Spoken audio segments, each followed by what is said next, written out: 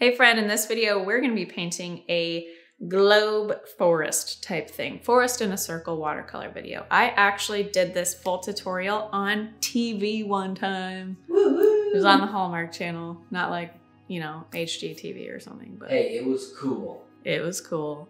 I was not that nervous, surprisingly. Cameras in my face everywhere, like now. Anyway, so I'm gonna paint you. I'm gonna show you how to paint a watercolor circle forest. And we talk about our trips to Big Sur and Yosemite, and I think it's really freaking beautiful. And you get to hear a story of John climbing a mountaintop, backpacking in the middle of the night, being chased down by bears. So make sure you watch the full video to get that story. It's a good one. It's a good one. Let's dive in. So I'm going to be painting a forest in a circle. It's kind of a trend these days to do it, and I thought we would do a tutorial on it. So I am going to do like a nighttime vibe, and I want you to picture laying on the forest floor and looking up at the stars and having these really tall trees kind of pointing to the center of the circle because you're laying on your back and they're kind of coming in at an angle overhead, and you're gonna have some night sky in the middle too. So I'm gonna grab Prussian blue, Mars black. I did sketch a circle, so I grabbed this fancy circular object and just traced it. So if you want a little outline of your circle, then go ahead and do that really lightly. Also, if you're curious what that is, stay tuned. Stay freaking tuned for a really fun tutorial or fun video coming up. Yeesh. Suspense. Suspense. Any guesses in the comments? Ooh, like that. About what this object is for and what we're filming? Okay, so I'm going to grab just a lot of water and a touch of this color. And actually with my size 16 brush, so I can fill it in quicker. I'm just gonna be laying down a really wet layer.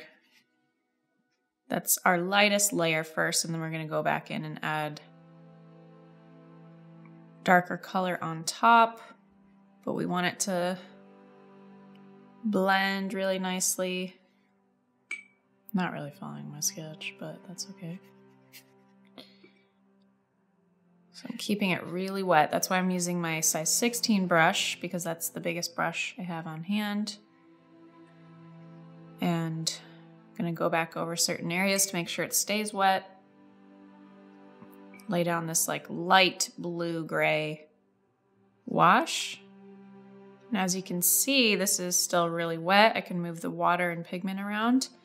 So now I'm gonna grab more of this color, a little bit lighter though. So I've grabbed this color and I'm just gonna rinse off a little bit of it in the water cup. And I'm going to kind of sprinkle it around, maybe outline some clouds here and there.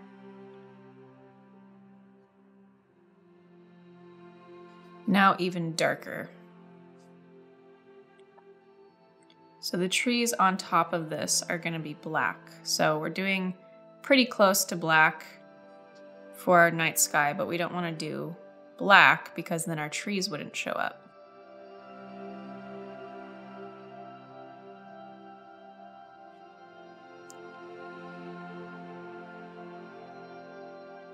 Going in on top with darker color while it stays wet. Kind of looks like the earth. I was just gonna say, you could stop right there and just have a cool looking planet. I want it to blend a little bit more because we're gonna do some, probably gonna do some stars too. So just going back over those lighter areas and mixing in a little bit, maybe grabbing my dry brush after and picking up some of the color. I want to add some purple to the night sky, so I'm going to grab Opera Rose and a touch of Prussian blue.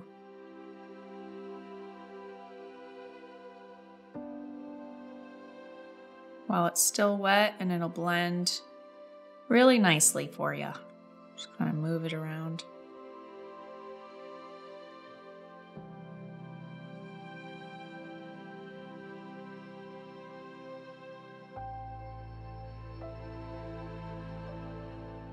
That was fun. That was fun. It was very mesmerizing.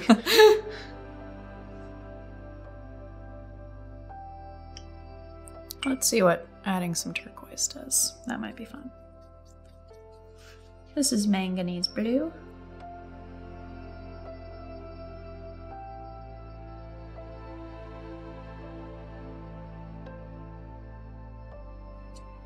Just kind of poking it in. Which is one of those techniques that we talked about, huh? Poke.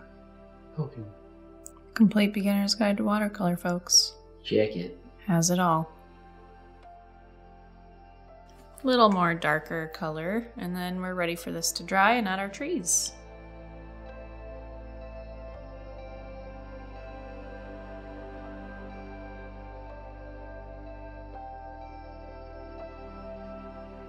Just a couple dark spots that are maybe misty trees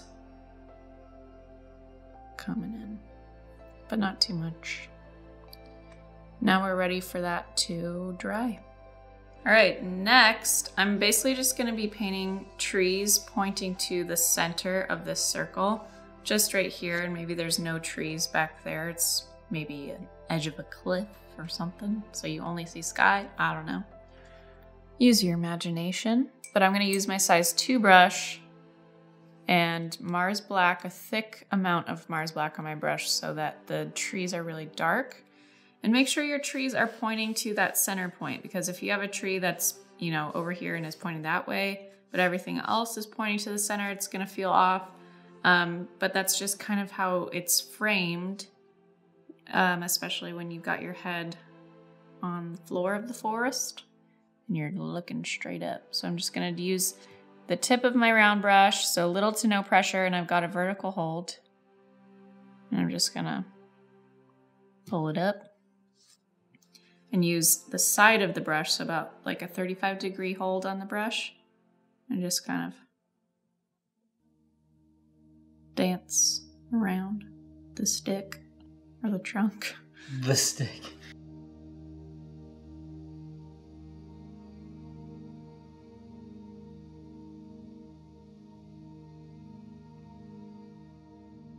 Tree? It's kind of eerie. Mm-hmm. Try not to obviously go out here.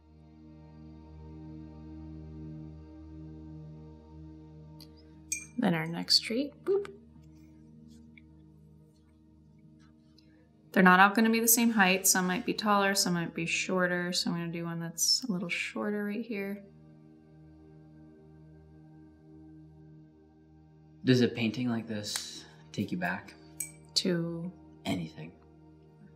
A forest of sorts? Yeah, I mean like some specific fun little story.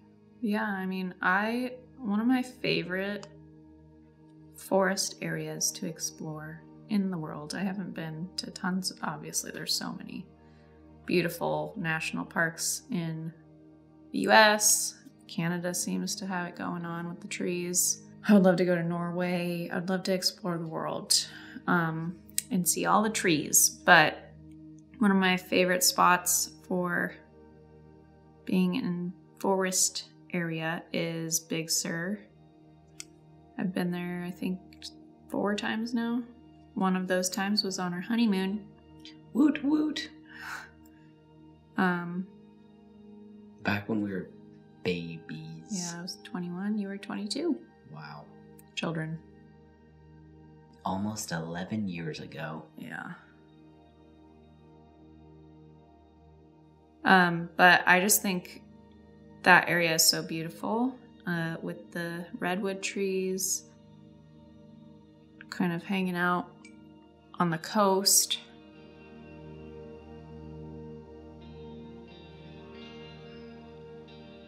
How about you, John? I guess this particular painting would remind me of some like backpacking trips I've been on, which is like not a lot. I'm not Mr. Outdoorsy backpacker. I would like to be, but did one little fun Yosemite trip. Right. Literally just like hiked super duper far and then just threw some tents up. And actually in the middle of the night. Yeah, well, I'll just tell the story here. So sketchy. A friend and I showed up at Yosemite at about 10 p.m. after driving from South Orange County. And we got there and we literally, we're in the parking lot, just put our backpacks on and started hiking. And we hiked 5 miles up the mountain. In the dark. In the dark, like with headlamps. Now, 5 miles, that might not sound like a lot. That might sound like a lot to some people. To some people, it might not sound like a lot. But we're not talking 5 miles like flat.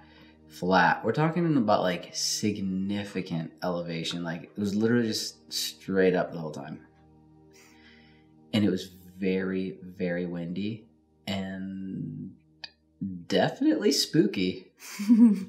We got to the top at about 2 a.m. and I couldn't not think about how a nice big old bear might just want a little midnight snack. I couldn't stop thinking about that. But it was 2 in the morning and we were just dead exhausted. We each had a tent, but we just set one up and just cuddled. Just spooned it out for the night. Because for one, we were freezing cold.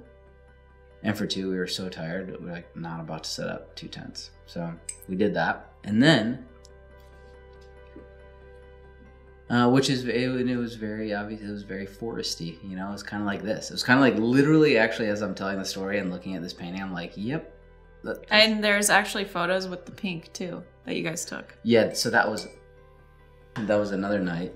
That was our second night. I can tell you about. But that morning after the 2 a.m., finally we went to bed, wake up, and it's just like, you know, the night before we started at the parking lot, and then, but you couldn't really tell, you know, like how high you had gotten, like whatever, because it was all in the dark. And then we woke up and like we were totally rewarded the next morning with just like insane views. Yeah, of like straight looking at Half Dome at Yosemite and it was nobody really around cool. too. And no one up there. It was literally just us two. Woke up with the sun and brewed some coffee. And it was just like the most rewarding coffee and view of all time because we worked so hard for it the night before. And then we couldn't appreciate the views as we were going because it was pitch black. But pretty freaking cool. It was really, really cool. And then the next night, we hiked down and then found a different trail to do, which one of the park rangers told us is actually one of the steepest trails in Yosemite. So we're like, that sounds fun. Very difficult and not fun, certain aspects of that. But we got to the top, we found this huge slab of rock and we set up our tents and drank a little whiskey. And I've literally never seen a sky so bright pink and like entirely bright pink. Like the entire sky was neon pink, no joke. So I'm done with the trees and I'm now gonna add some stars up here with white designer gouache from Winsor & Newton. And my size 2 brush. And there's just little, maybe some gray stars because there was some black on my brush. It's fine. And use the tip of the brush and just boop, boop, boop, boop. Some bigger than others. kind of scattered.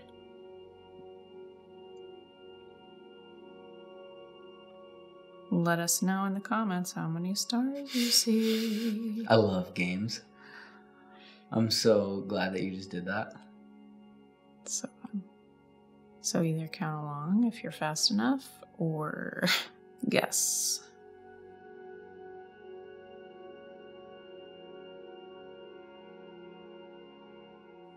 Did you have any specific stories? Not really. Like this right here doesn't remind you of a time? I mean, it just reminds me of trees that I've seen at night. And where were those trees that you saw at night? I said Big Sur, remember? It's one of my favorite. Yeah, I suppose so. Some of the most beautiful trees and cliffs over the edge of the Pacific Ocean.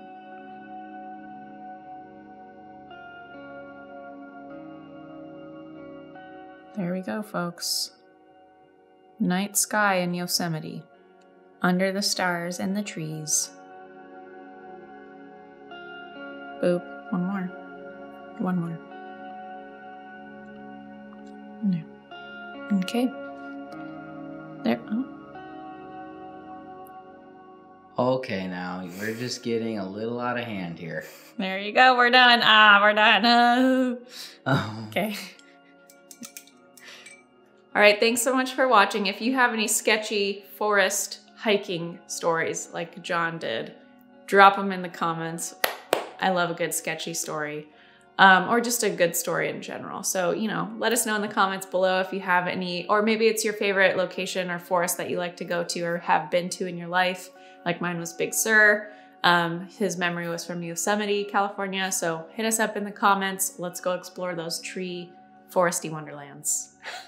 As always, thank you so much for watching our videos. If you are new to the channel, make sure you subscribe and turn on notifications so you don't miss any of our future tutorials. Also, liking and commenting on a video goes a really long way for us. It helps us boost up higher in the algorithm and people's feeds. We put so much work and effort into these YouTube videos, the time setting up, tearing down, editing, filming, all of the things. So if you are enjoying what you're seeing, please make sure you subscribe, turn on notifications, hit the like button, and do all the comments. I know, I'm asking of so many favors, but it is. So needy. I'm so needy, but it really would help us out a lot and it means the world. Thanks so much for watching and I'll see you in the next video.